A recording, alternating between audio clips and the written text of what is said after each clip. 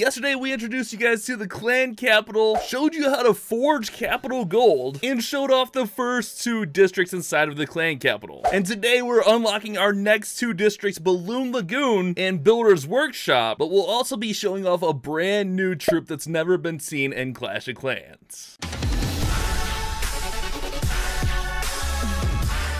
What's going on, Clash Bashers? Rocky here today, and today we're going to continue our journey through the clan capital by upgrading our capital peak to level 4. This is going to unlock our next district. So if we go back to the map, we will now see Balloon Lagoon has unlocked, and this one is very similar to the other ones. We're going to have to rebuild and unlock some buildings. And just in case you missed how to upgrade your capital hall or even the district halls, check out yesterday's video for that guide. Right off the bat here in Balloon Lagoon, you'll notice we get rocket balloon barracks, meaning we have a brand new troop unlocked. So this is going to add to our artillery, and honestly the rocket balloons are pretty nice, one of my favorite units in the game. And notice we also have a barracks ruin that we can rebuild to unlock the skeleton barrels. You guys may remember skeleton barrels from temporary events, but now they are here in the clan capital, so now we will have them unlocked and added to our arsenal. And of course we have more ruins to rebuild, but there's a ruin that isn't ready to rebuild yet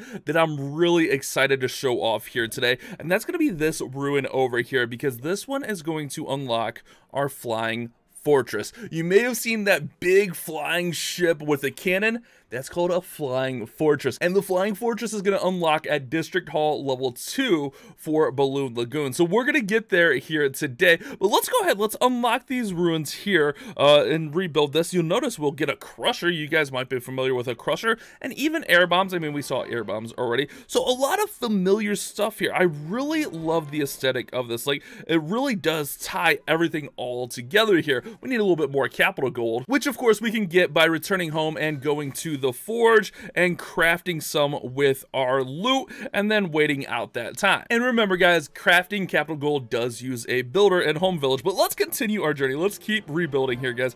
Oh, there's so much cool stuff. Look at this, guys. Hidden mega Teslas, not just mega Teslas, not just hidden Teslas, hidden mega Teslas. That's ridiculous. I love it. I love it so much. And then we got some bombs right here, some beautiful stuff. We need a little bit more, but we need to keep progressing here because Balloon Lagoon unlocked our rocket loons and our skeleton barrel, but we really want that flying fortress. It's going to pair really well with our rocket loons. So to get to that flying fortress, we need to be able to upgrade this district hall to level 2. And as you see here, we need to get our capital hall to level 5. So let's see what's needed for that. And returning to capital peak, if we click on our capital hall, it'll tell us exactly what we need to do, guys.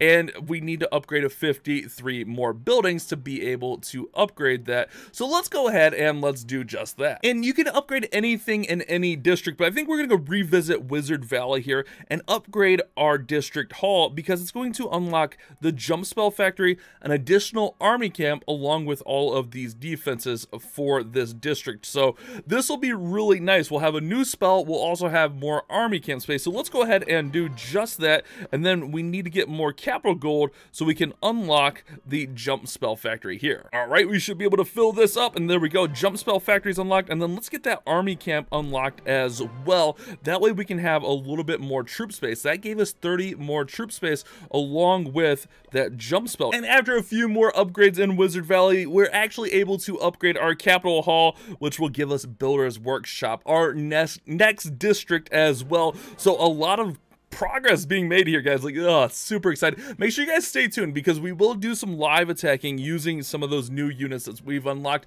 and using that brand new flying fortress. You're not going to want to miss the flying fortress in action. And by getting our capital hall to level 5, we actually unlock Builder's Workshop. Hopping right in here, guys, we get a lot of great stuff. Look at this. We have log traps. These are really cool, and like, they're just really cool to watch. They will take out a group of sneaky archers if you're not careful.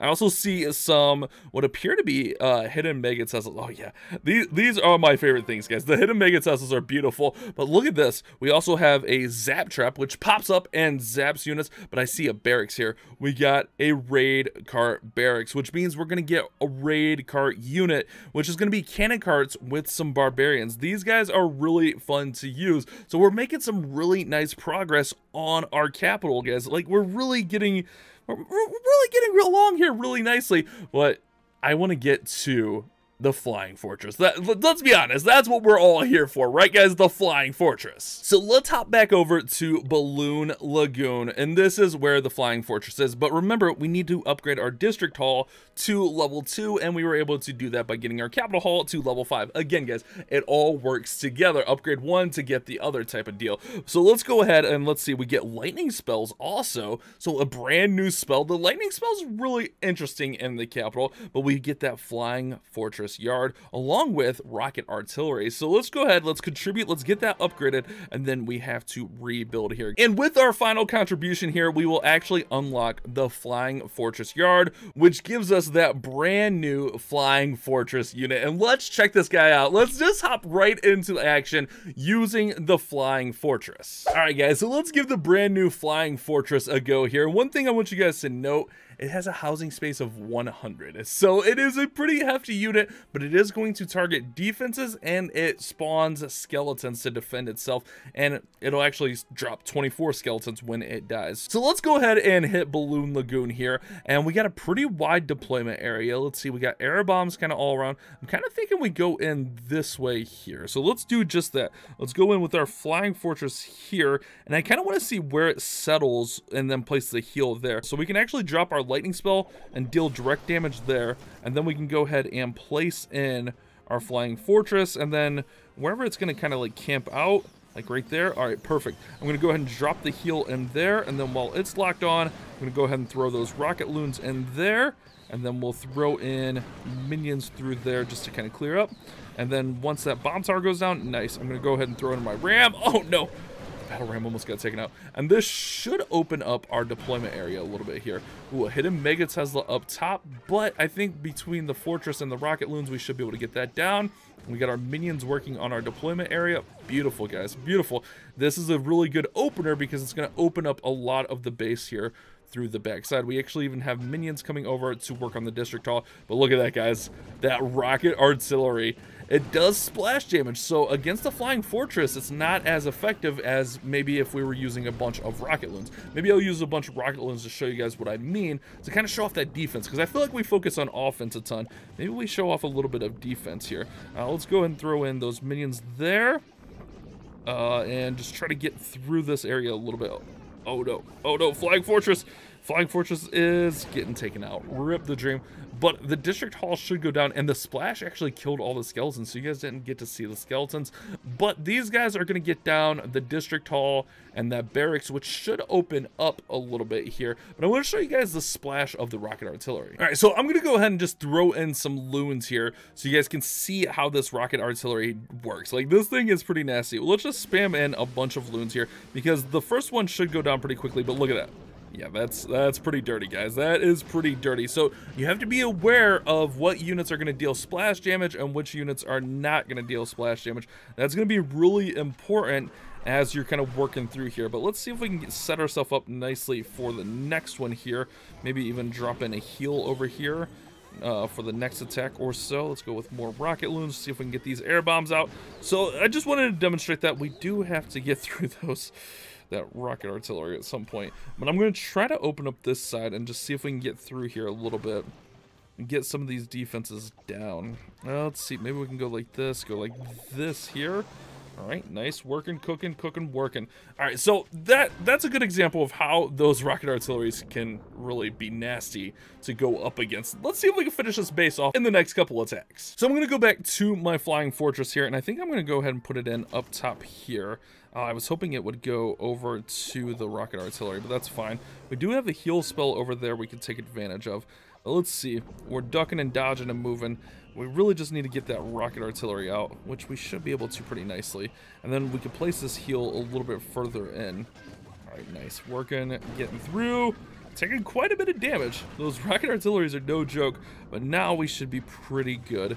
And then we can actually, we'll have skeletons working through here. I wonder if the skeletons will backtrack enough to get through there. All right, so I think we're going to heal through here and allow this to work there. Nice. And then we can actually fly right over here with the rocket loons. Perfect. Oh, ooh, but that hidden Mega Tesla does some nice work on us. All right, good. GG to that. Let's open that up because we can. And I'm pretty sure we're going to want to open this up for deployment reasons. So let's go ahead and do just that. All right, beautiful. Just for the deployment area. Hidden Mega Tesla goes down. Nice, guys. Nice. We're getting through here, and I think this cannon is pretty low. So let's see if we can get that cannon out. And then we just have a little bit left here to try to finish this base off. We're pretty good. We're pretty good. I mean, we still have quite a bit, but it might be time to like go with half ground, half air here. I don't know. Those air bombs are a little bit intimidating. But look at that. Our fortresses still go. Oh my goodness, guys. This fortress does so much work. I thought we were like done for.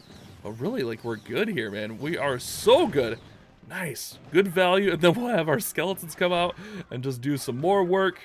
Oh, skeletons OP, guys. Skeletons OP. We might even be able to, like, rocket loon that compartment right there.